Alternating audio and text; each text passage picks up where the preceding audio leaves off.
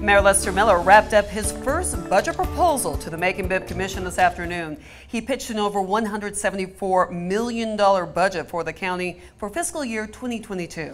Ashlyn Webb listened to the mayor's proposal and talked with him about his spending priorities. Ashlyn joins us live outside the Government Center. Good evening. Well, I'll start with what everyone wants to know at home. Will your taxes increase, decrease, or stay the same?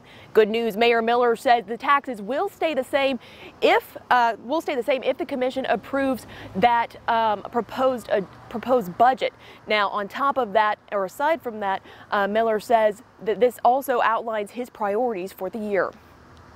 As usual, public safety will take up the biggest part of the over $174 million budget, with over $80 million. We're going to fully compensate all of our employees by funding the entire year on the pay scale and continue to do that in our budget. Another priority, bringing business and good jobs to town. Miller wants to give an additional $1 million to the Industrial Authority, the Urban Development Authority, and Workforce Development. He's also proposing an additional $500,000 for code enforcement, which cracks down on blight.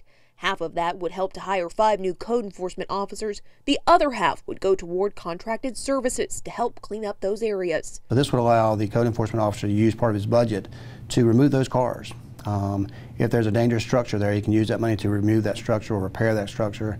We can put a lien on the property. While there's been a major effort to clean up the county since January, the mayor says the county is doing their part with the budget. He's proposed allocating an extra $20,000 to keep Macon-Bibb beautiful and an additional $1 million towards beautification projects. To be able to cut the grass like we're supposed to, pick up the trash like we're supposed to on the side of the roads, but also improve our gateways coming into our community on the exits when you get off of. Miller is also making some cuts. He recommends eliminating all money for Atrium Health Navicent and museums in town from the general fund. That means that funding for those places drops to zero. Not that we don't care about them, not that we don't value them, and we're going to make sure they get the money they need to operate through another source. But our general fund is not built for that right now. Mayor Miller told the commission that now they have a new and required reoccurring $15 million expense. Now that's made up of the cost of the pay scale, increasing pension payments and debt payments. He says that they are looking for new revenue streams and places they can make cuts moving forward. Reporting live in Macon, Ashlyn Webb, 13 WMAZ News.